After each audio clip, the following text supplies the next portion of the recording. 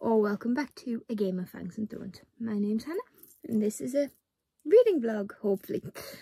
And this week's, well, it's Monday morning, which obviously is out of the norm for me anyway.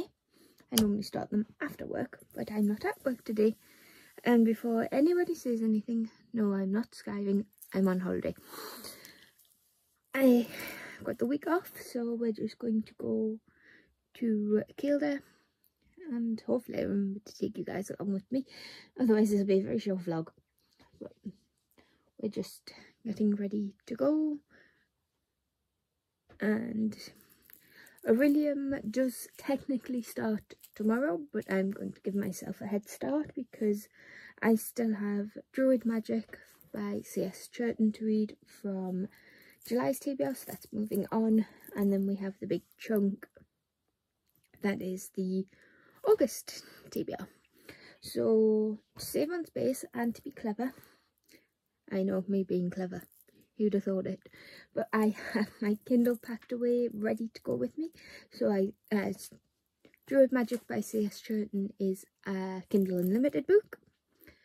Don't really know much about it. It just sounded cool when I downloaded it. And then we have the Vampire Knitting Club, and I cannot remember who wrote that one, but that is a cozy mystery series following a young girl who inherits a knitting shop from her grandmother, and the grandmother is supposedly dead, but she keeps showing up, and there's and as it says in the title, there's a vampire knitting club who use the shop as their base. I think I'm probably wrong. And then we have the last book I'm probably not going to get to reading, but it's on TBR for Kindle anyway, is Fourth Wing, and I cannot remember who wrote that, but it's like everywhere, so you probably know more about it than I do. But basically in that we follow a young girl who has trained all her life to be a scribe, but her mother is the general in this war, and she has decided that no child of mine will be merely a scribe. You are going to the Dragon Riders part of the campus, which to me would be great. I love dragons, but it's kill or be killed, and she already has a target on her back because her mother is the general, which doesn't give her as much of an advantage as you'd think, and it means she has instant enemies. So there's that. And our main character is also disabled. She suffers with chronic pain and chronic dislocations, which in our world to me sounds like joint hypermobility syndrome or Ehlers-Danlos, which will be interesting to read about in a fantasy setting. And I've been hearing mixed things, so let's be honest, I'll read anything with dragons, and I tend to rate highly if there's dragons, but I'm hearing mixed things because the initial TikTok buzz and just media push and global phenomenon that is Fourth Wing was all pleasant. It was positive reviews, but I have seen a couple of video thumbnails where they rate where they don't rate it that highly, so I'm going in kind of middle of the road with that one, and that's the only really one that has a massive buzz about it. But I'm intrigued, and in terms of audiobooks, because I have gotten into them again, I have about like 2 hours left of Sorcery of Thorns by Margaret Rogerson, and that is a reread because I've read that story before, but this is the first time I'm listening to it, and I normally just sit with my headphones on and do a bit cross stitch. So yes, the headphones and the cross stitch are coming with me, and we do have some activities planned, but for the most part I'm hoping it's going to be chill. But because it's not that far, we're sort of stuck for the morning. We have to find something to do because we can't check in until 4. But mean, I could update the blanket. That wouldn't take too long, and I don't need, and this isn't coming with me, so. But if you saw last week's vlog, which went up yesterday, you'll know that I finished Poisoned by Jennifer Donnelly, but didn't have a Crowfall score. So I did that last night after I finished the, after I closed out that vlog. So we gave it, I think it ended up with a, yeah, it ended up with a 3-star, which upon reflection is what I was thinking. It's a solid Snow White and the Seven Dwarfs retelling. But I'll go more into it in the next installment of Read 9, whenever that is. So, yeah, Poisoned, in case you're interested in how long this is taking, is book 3 of 9 for Read 9. The last one was Nina and the Slayers. And because I finished 2 series, I could start a new one.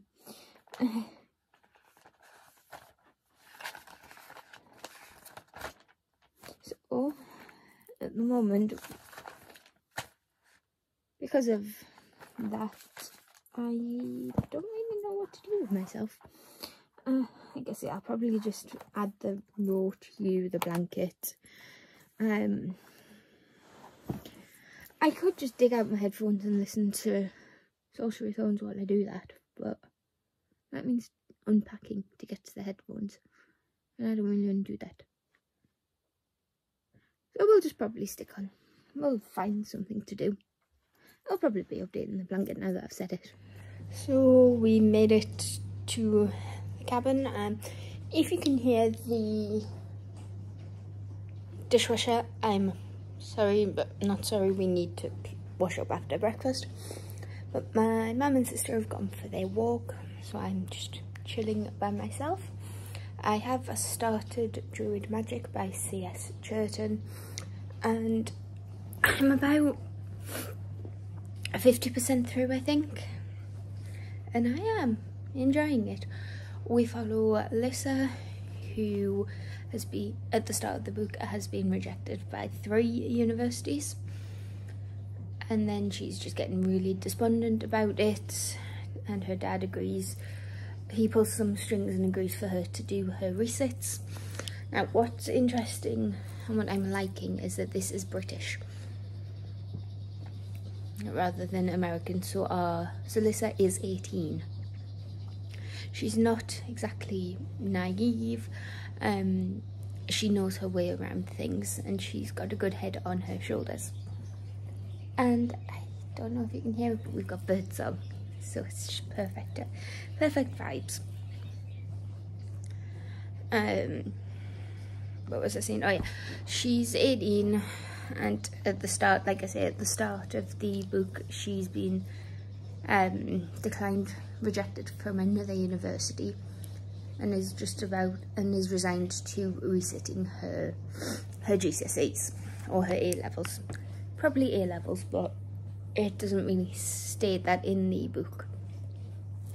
It's the summer holidays, and she's just chilling in her room, and she gets a letter from the Dragondale Academy of Druidic Magic. And at first she thinks it's just a hoax from her sister, but then when she's at her little grove area, like her little clearing in the park, she's transported to the actual school, so she suddenly realises it's not a prank. And she is way out of her depth, but she meets 2 lovely people, Sam and Kelsey. Now, Kelsey has secrets of her own, but we find out what they are a little ways into the book, and she learns that not only is she a druid, she's adopted, and her parents didn't tell her, and I think there's something bigger going on that we haven't quite touched upon in the storyline yet, but this is the first in a series. It doesn't fit, well, I wasn't intending on reading it for anything for Aurelium, but it could fit for start a book at night and read a book in a different location so far, because I've read out there, in here, and in the bedroom. So I think that prompt's going to be a hard one to fulfill because I don't go anywhere. But I've just been reading this morning, had a lovely breakfast of bacon and egg sandwich and a slow morning. But I've pulled out, yes, this came with me, and I got some little needle minders from Maloka Designs. I just think they're so cute. So I'm probably just going to alternate between doing this. I did bring my headphones as well, but I don't know if I'm going to listen to an audiobook yet. But I'll be alternating between this and reading Druid Magic. So I may get some footage, some B-roll footage later. I just haven't decided what I'm actually doing today.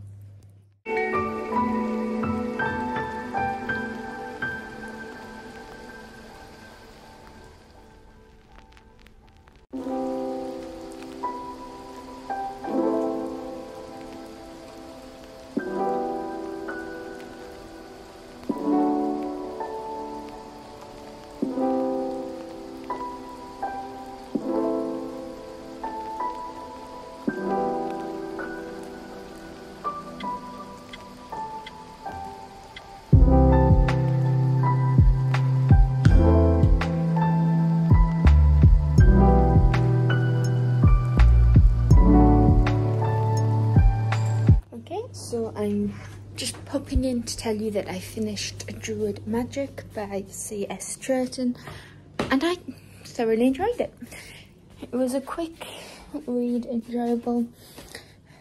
It was a compulsively readable writing style. I didn't find it too hard to read or too grating.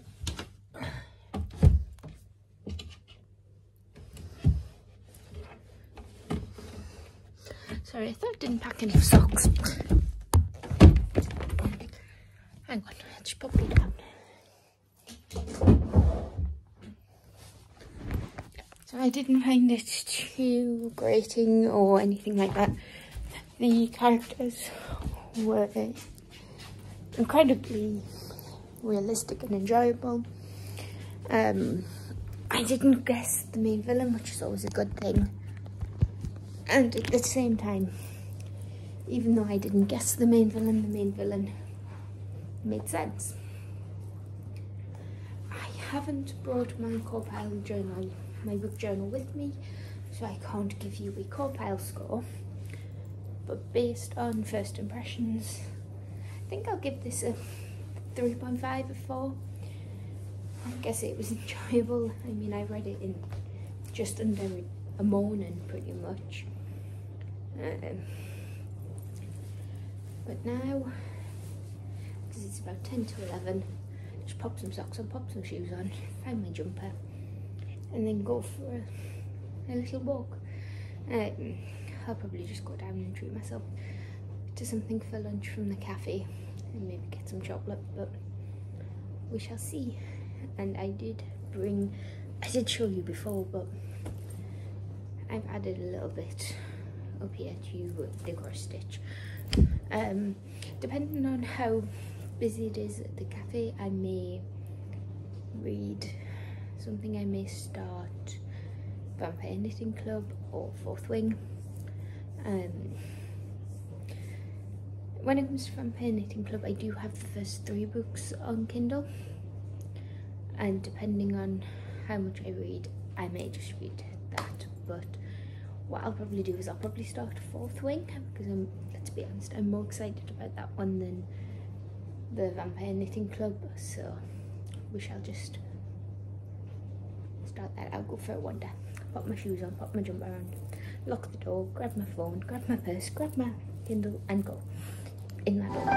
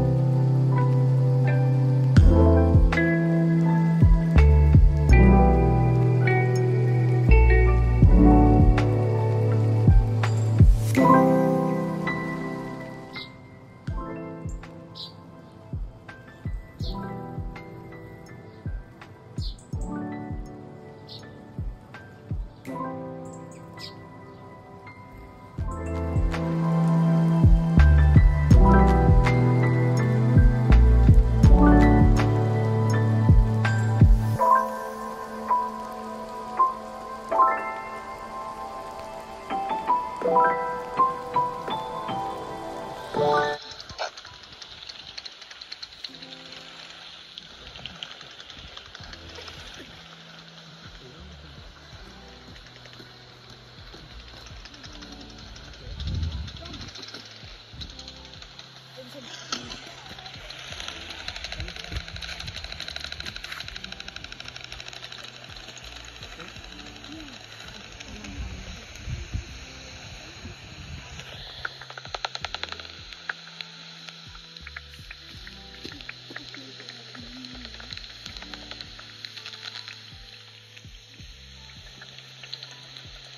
these little pipistrels are catching all this in the mouth. So there's another bat called the Benton's bat, which other name is a water bat. And we might hear one on the way back, our shelter one flies past. And they hunt right over the surface of the water. But instead of grabbing everything with the mouths, they've got an extra bit of skin under the hind legs. And they essentially trawl the insects. And then they catch them all up and put them in the little basket. And when they're in flight, they actually feed themselves when they're flying. And their echolocation sounds like a machine gun firing. It's really, really fast and rapid.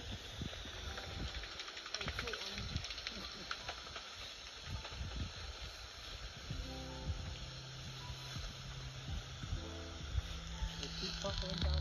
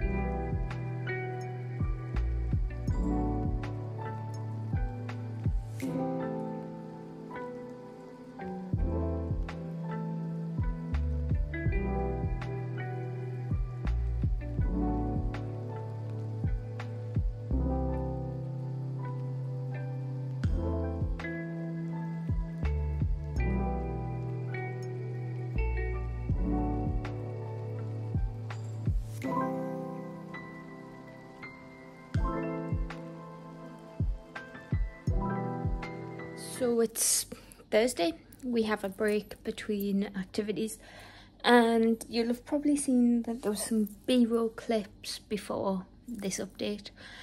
I'll just quickly explain them. I don't think I got any B-roll from the Osprey tour, but we did that yesterday tea time-ish. We went out on Kildare Reservoir in the ferry and went to see some ospreys. We learnt about them and it was very cool. We did see, I think we saw the same one like a couple of times, but we did see them, so that was cool. And then we went on the bat safari, which I definitely got footage of, because the clicking that you can hear, the noises that you can hear, are from the bat detectors that we were provided with. Basically what they do is they take the echolocation clicks that the bats make, which is very high frequency, very hard to hear, and then they convert it into a lower frequency that everyone can hear. And we just wandered around the woods, listening for bats, and then we could see them, and they were, yes, that was cool. And before that we did also go to the Bird of Prey Centre that's on site, which is quite small, but I didn't really get much footage of that. And then this morning we went paddleboarding. Now, I didn't manage to stand up, but I still enjoyed myself just paddling around on my knees, and at some point I did go onto my butt. I couldn't get back on the road because I've at the beginning of the session the instructor did have us fall off the board to make sure that we could get back on, and I couldn't, so he had to help me back on the board, which was fine. And then I did try a couple of times to stand up, and I think right at the end I did manage for like 3 seconds, but my foot just, I don't know what it was, but my foot just wouldn't move to where I needed it to go. So that was that. And then I can see we've got a little bit of a break before we have axe throwing tonight, and then we'll probably just go in the hot tub because tomorrow we check out. This is our last full day. My mum and sister have gone to the shop on site to get some snacks, just for something for them to do, really. I'm taking this time to update you guys. In terms of reading, I finished Druid Magic, I think I told you, Then I wanted to read Fourth Wing, but it didn't download onto my Kindle and I didn't want to use my phone. So I started reading The Vampire Knitting Club and finished that. I think I'm going to give that 3 stars because it feels the same as my other cozy mystery, which is the Tommy and Evelyn novels. But The Vampire Knitting Club by Nancy Warren is a cozy paranormal mystery where we follow Lucy, who inherits her grandmother's knitting shop, Cardinal Wolsey, and I absolutely adore that name, it's so funny, and that's in Oxford. But when she arrives, she's just visiting her gran. She doesn't realise her gran has passed on. But then she realises that her gran has not passed on and has joined the ranks of the undead.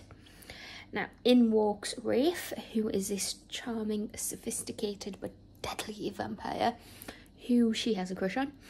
And then we also have the very mortal, very warm and loving Detective Ian. I think his surname was Chisholm.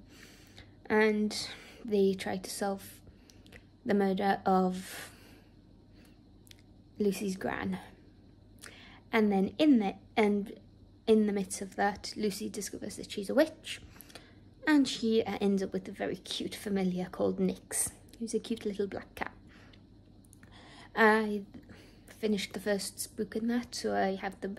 I wasn't going to, but because I don't have Fourth Wing, I'm just going to read volume 2 and then read Fourth Wing when I'm back home, because I don't foresee this taking me long to read.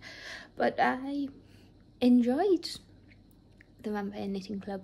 I'm going to give it 3 stars and then run through Crowfall when I get home. Same with Druid Magic, just to get that better,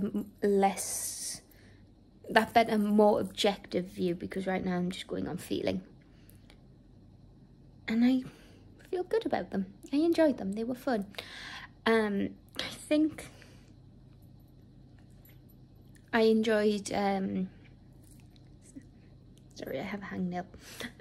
I think I enjoyed The Vampire Knitting Club that a little bit more than Druid Magic, just because Druid Magic is a high school setting. And I haven't been in high school for like 13 years. I'm not counting college, because that was more relaxed, but, and I know it was meant to be a university, but it just felt high schooly. But with The Vampire Knitting Club, Lucy is 27. She's a lot older, she's a bit more mature, and she's not as naive. But I did enjoy it. I'll probably be carrying on with both series because they're both on Kindle Unlimited. But we are just chilling. I do have the telly on, but it's on mute. So I've been working on the cross stitch, and this looks so good, especially when I look at it at an angle, like from far away, because when I'm close up I just see the colours, I don't see the pattern emerging. So that's cool as well. So I'll see if I can get some footage of the axe throwing, but don't hold me to it. And I'll be okay, I think. I'll not injure anybody or myself. So, and then we're going back to the cafe restaurant for tea. I did end up having dinner there on Tuesday. It was very nice, but I didn't get much footage because I felt awkward being the only person there at the best of times. So I'm going to stop babbling and just chill. As you can see, I am back home after my little holiday. It's Saturday. I actually got back yesterday. I just couldn't be bothered to pick up the camera. But I'll admit this now. Saturday, not much reading. Yesterday, not much reading. So I did come home to my Sterling Ink monthly stickers, and I have looked through these and they are gorgeous as always. I just haven't put them in the journal yet. and I did work small on the cross stitch. Yes, I did move the hoop over so I could get to the corner. These are from, I'm sure I've told you, but these are from Maloka Designs, and they are minding my needle. But I've ran through Crowfall with Druid Magic and Vampire Knitting Club, and they came out about what I thought they would. I gave you a synopsis on what I thought about them when I was reading, but Druid Magic come out as a 3-star, which is about right, and Vampire Knitting Club came out at a 4, which, yeah, sounds about right too. Now, the book I started reading simply because Fourth Wing hadn't downloaded on my Kindle, which I should have checked beforehand, but the book I'm reading now is Stitches and Witches by Nancy Warren. This is the sequel to the Vampire Knitting Club, but it isn't, but I think you can read them as standalones. But basically in this one we are still following Lucy as she's trying to find her feet in the knitting shop. She's still not very good at knitting, but she hasn't given up yet, and the story opens with an older gentleman knocking on Lucy's door. Now, he's not a knitter and he is single. Now, he's there because he actually had a childhood sweetheart who was Miss Watts. Now, Miss Watts and her sister, also Miss Watts, run the tea shop that is next door to Cardinal Wolsey's, which is the yarn shop. And he goes in, strikes up the relation, he pretty much picks up where he left off in terms of the relationship with Florence Watts, and the sister Mary is not happy. Now, these two women, as far as we know so far, they are as thick as thieves. They run the tea shop together, they live together, they're both pretty much confirmed spinsters. But when, I think his name is Gerald, I'm going to say Gerald, when he turns back up on the scene, Florence changes. She gets her hair cut, she stops working so much in the tea shop, which is important because one day Lucy and the vampire who sort of looks after her, her little vampire bodyguard who's mentioned in the synopsis, Rafe, they go for tea. Now, I haven't quite worked out how Rafe can go out in the sunshine yet, but Lucy's gran can as well. I think it must just depend on how strong they are. But they go for tea, so Lucy can see how the matchmaking is going, and basically so she can report back to her grandmother, who's a bit of a gossip. And provides a bit more background, to be honest.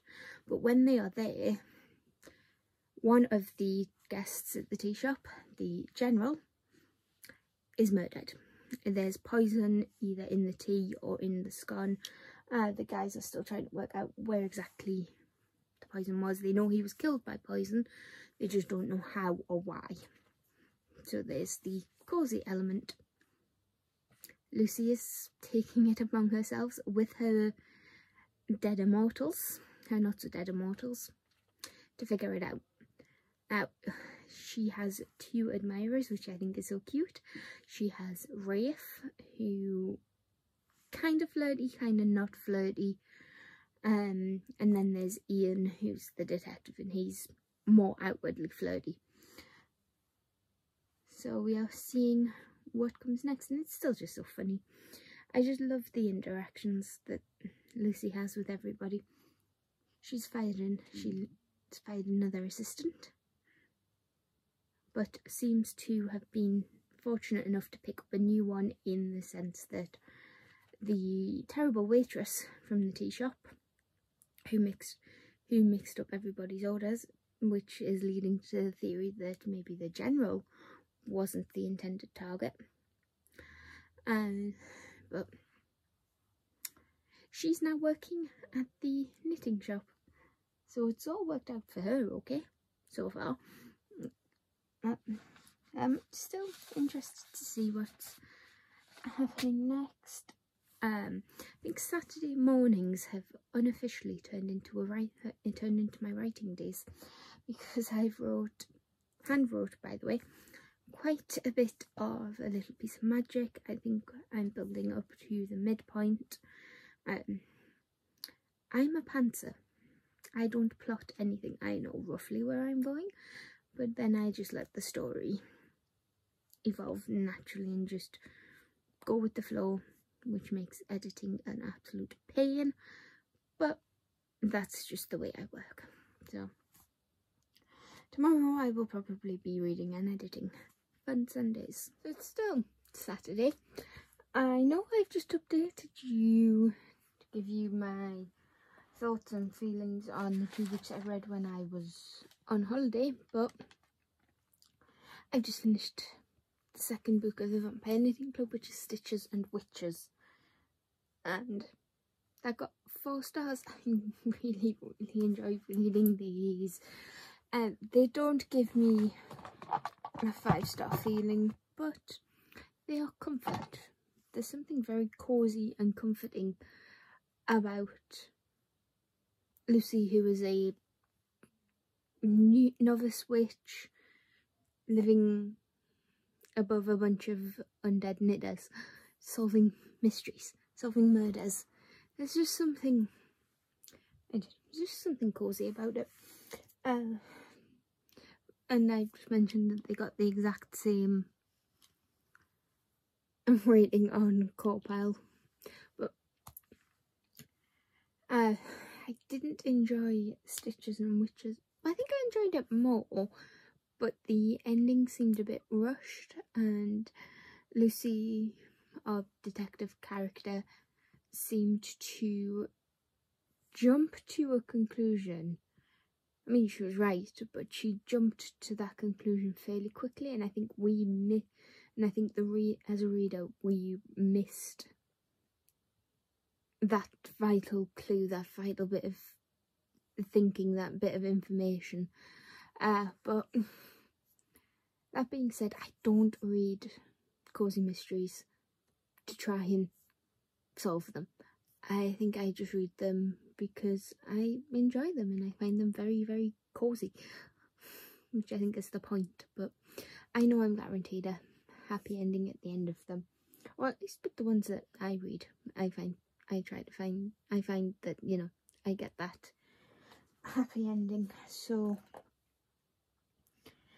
out of the 3 books I've read this week so far, only one of them actually counted towards Aurelium, and I don't think I'm going to start anything else tonight, just because it's like 8 o'clock, and I don't know if anybody else finds this, but starting a new book is often worse than finishing a book, because starting a new book you need to be able to think and to get that brain power into, you know, who's who and what's what. And it is like 8 o'clock and I'm still getting my sleep schedule back on track, ready for work on Monday. That's just a pen. I found my fountain pen. Well, it wasn't missing, but I misplaced it. But anywho, I think I'm just going to catch up on some YouTube. Maybe I've started watching Peaky Blinders. I think I've watched the first series before, but I'm just watching it from the beginning again, and I'm on episode 3. So I'll probably watch that. I don't think I'm going to crochet the 3 rows I need onto the blanket, just because the wool and the hook are downstairs and I can't be bothered to go get them. So I do have my cross stitch though, so I'll probably, which I think is my new thing, my new obsession, so I'll probably just work on that for a bit and then come back to you in the morning when I've started something new. Don't think it'll be Fourth Wing, but I have now downloaded that onto my Kindle. I want to leave Fourth Wing for when I'm on holiday at the end of the month again, just because I know it's like a 500-page book and I'm going to be on a coach going from the northeast of England to Paris. It's going to be a long journey, so hopefully the TBR cards will be nice next month and give me some more ebooks. But I'm rambling. I'm going to cross stitch and watch videos and then chill. So it's now Sunday. I'm popping in to end the vlog. I have started Crowfall by Vashti. I'm only 2 chapters in, but so far I'm enjoying it. I'll give you a full synopsis and whatnot when I'm reading it more in next week's vlog. So thank you for watching whatever this was, and if you want, leave a comment down below, tell me what you got up to this week, what you're reading for William, and I'll see you in the next one. So give this video a like if you like it, and hit that subscribe button if you want to see this, talk about these, and I'll see you in the next one. Bye.